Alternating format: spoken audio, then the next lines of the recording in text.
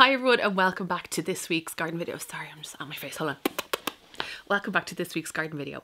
I hope you're well. This week has been a busy one and I'm only getting a chance now to go out into the garden, but we had my brother's wedding on Monday.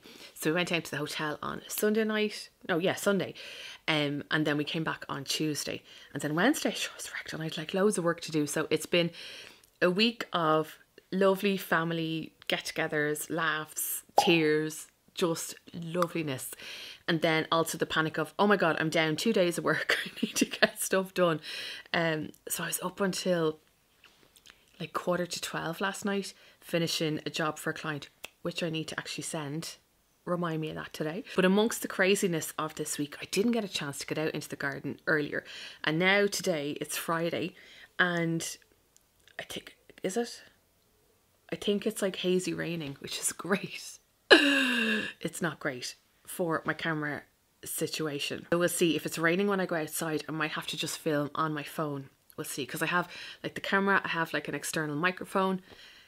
Actually, let me show you what the setup is. That's the setup there. So, oh, sugar my finger. The camera, the microphone, they all need to be protected from the rain. But no, it was a really good week, but just it's one of those weeks where, you know, you're kind of like, oh my god, I feel overwhelmed, I haven't been out into the garden. So, and I find now it's so important when I'm busy and stressed and have like so much to do, even just going outside on my lunch break for 5-10 minutes and just observing, seeing what's there. Because again, I feel overwhelmed with the amount that I want to do in the garden, and like with the weather, I know, oh my god, the amount of you in comments last week saying that you're finding your seeds are germinating really slowly as well. Things are growing much slower. I was like, thank you. I thought it was just me. And I was like, am I just doing everything wrong?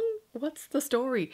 But a lot of you are finding the same issue. And actually, I wanted to show you today, there are a few things in the garden and like the seeds and everything that just haven't gone according to plan. I suppose for a few different reasons. So I'm researching as to why certain things are happening. And I feel like it's setting me back kind of time-wise. So along with everything being cold, it's just been grey and miserable, and we have like the odd sunny day here or there. So the other day it was sunny, so I took everything out of the greenhouse. Actually, let me show you a couple of the plants because I brought them inside for this reason. So annoying. Okay, I come with plants.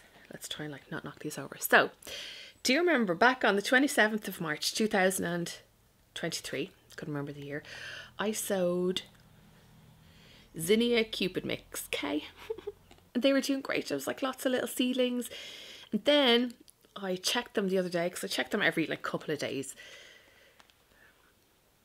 Can you see that every single one of them has had like the seed leaves or the cotyledons eaten by slugs? So annoying. Now I can see a few little seeds that haven't germinated. Oh, I don't know. Just so disappointed because I had a good few that were going to be ready to be potted on. I just didn't get a chance.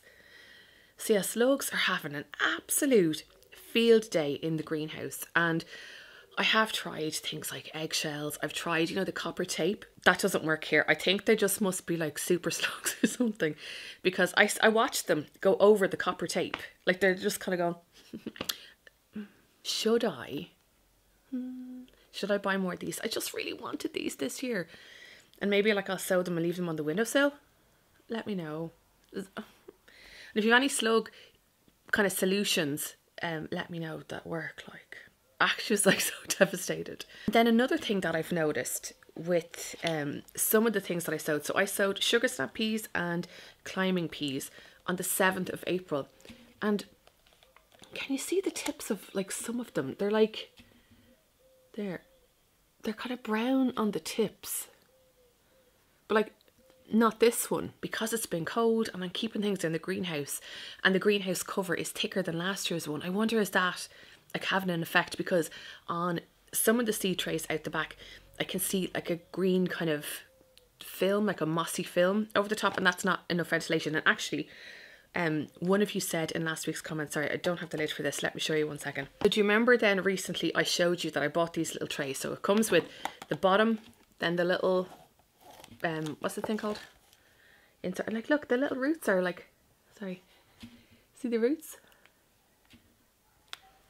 I'm gonna pot them on. But then they come with a lid, and the lid has like a little disc here that you can open and close the vent. like depending on if you want air through. So I think what I've been doing is closing the vents and then putting like kind of on my larger seed trays, covering them with like the big trays or the big lids to make sure slugs don't get them. And I wonder, by locking in the humidity in the air, am I creating like too moist of an environment? But I have other peas that are grand. They actually need to be potted on, which I don't know if I'm going to be able to do that today if it's raining. I need a greenhouse or some kind of like outdoor maison. So yeah, this whole documenting here on YouTube, it's to show kind of the good, the bad and the ugly. That's ugly. But yeah, there are a few other things that I'm going to show you in the greenhouse to just, it's annoying. I suppose I want to show you as well that it's not all kind of like, oh, easy and things just germinate, things just grow, la-di-da. We are going to have setbacks in the garden, and so we just have to, I suppose, like look up. I'm going to Google why or how to fix the pea situation. But I might just maybe pot them on a little bit. I thought that they'd be bigger. Like, it's like they're stunted, do you know? They've been like that for weeks now. Do you know what? I will learn so much this year. So that's all good. But yes, amongst the craziness of this week, there was one of the days and I was just like boggle-eyed trying to get all computer work done and deadlines and everything. But I had to make sure to take time outside. So on my lunch break, I went out and it was like a really nice sunny day. And I just took a couple of clips. Like, I just stood there and I was just like looking at things. And I had like no music on, no podcast. And it was just really nice. I'm going to actually just insert the couple of clips here if you want to go and have a little look.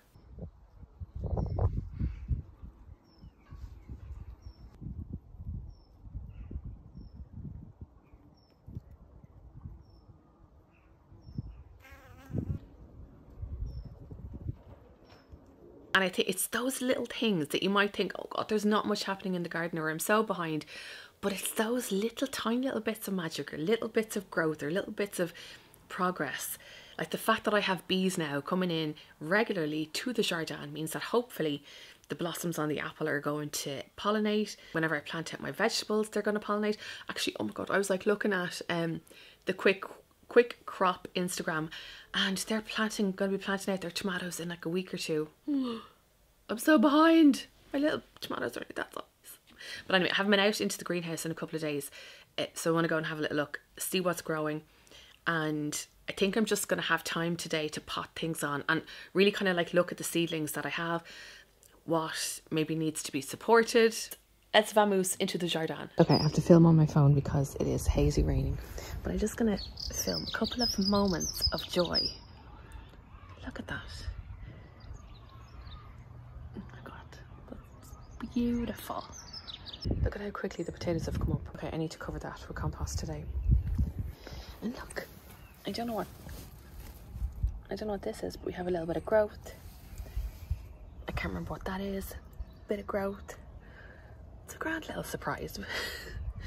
I think these are like dahlias from last year. We got growth. Oh, that's made me happy. Oh, look. This is a nemesia. Oh, cheer the birds. That's a nemesia, and that's after coming back. I didn't know that was in there. So this is a tray that has that moss. So it's too humid. And look at that snail trail. But I do have one, where is it? One sweet pepper seedling that's come up, so I have to protect that at all costs.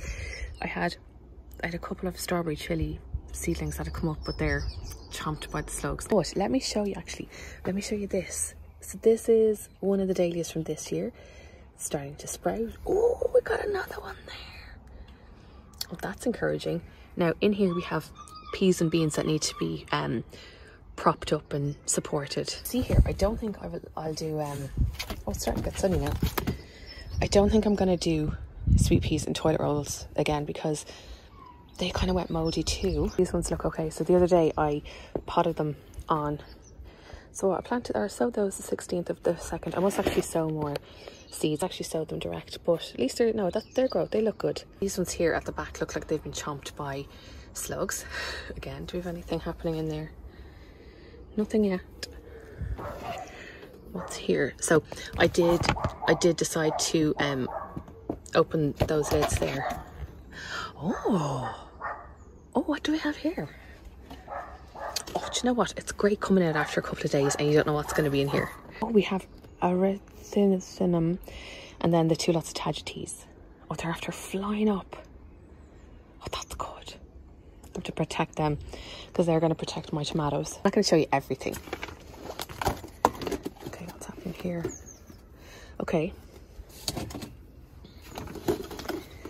Okay, I have zinnias here, but not much germination. Like, are they too moist? I don't know. Maybe I'll bring those in and leave them on the windowsill. But the greenhouse is warmer. And then I really tried to protect these. So I put like a lid on the bottom, a lid on the top to try and create a seal. Let's see if it worked. Oh yeah. Oh, I think I need to pot that on. See the way the mold is starting to grow in there and in there. Is it mold or moss? I don't know. But they are the cantaloupe. What do you call those things? Cantaloupe, calendula, and the cucamelons. Okay, I'll try and... Oh, look! Oh, that is a moment of joy. That's the white... Hold on. The white Nepeta that I haven't planted out yet. I just haven't had a chance. Oh, no. Why do they look weird? Oh, God. These ones on the right, the trailing nasturtiums, they look weird, don't they? We have tomatoes. Everything just feels really humid this year. Sorry, I'm like seeing all these for the first time in a few days, so you're all on this journey with me. What do we have? Oh, I see little green shoots. Look at the size of them. Oh my God, they're adorable. Apple blossom something, and then more aranthinium, but not a huge amount of germination. Should I bring that in as well? Oh God, I need help. Like, I haven't watered those in days, and like they just feel like really wet. I don't want that to happen to those, you know. Okay, let's see. Okay, this looks promising. We have, oh, it's the sunflower on this side. Okay, that makes me happy. Little verbena shoots there. Nothing happening in the Nepeta row, and lots of these. Okay, they look good. I've never grown these before. Sweet Sultan. They look like big mad pom-poms. That makes me so happy. What one is that one? Dahlia, oh, tangerine sorbet. Oh, gorgeous. Now, I feel like I need to pot these on. They're starting to get that moss as well on the bottom. Hold on. Look. See there? When did I sow these? 23rd of March. Okay. They look good though, they look healthy. And the slugs haven't gone near those, so I didn't protect those at all this year. Do you know, like in terms of like covering them over when they were germinating? Actually, no, when they're germinating I did, but not when they grew up. Okay, what's in here? Oh, yes! This is my sweet corn. Oh, that brings me joy. I love, love, love grown sweet corn. So we have 1, 2, 3, 4, 5, 6, 7, 8, 9, 10, 11. Okay, perfect. One didn't germinate. That's okay. And so the plan is I'm going to give Will and Joanne half of these because I won't have room for all of those. So last year I put the sweet corn, I think, in this bed, and they say not to put the same vegetable in, like the same crop in the same bed. So I'm going to put in this one. Yeah, I think this year, because I think I'd like to keep that for tomatoes and stuff and cucumbers. Thank you for like coming on this journey with me, because oh, they look good. Ooh, look at that one at the back. All is not lost. I'm not a crap grower, except for that cell I kind of am. So at least we've got a couple of the trailing petunias, which is grand. We've got some tomatoes. These are orange. Nothing happened in the lavender, but actually one of you, look at the bloody moss again. One of you was saying that the seeds have to be like made cold. I can't remember what the word is. So, but you know what? I think I'm going to hang up my lavender sowing shoes, because it's just not for me. I'll just buy the plants.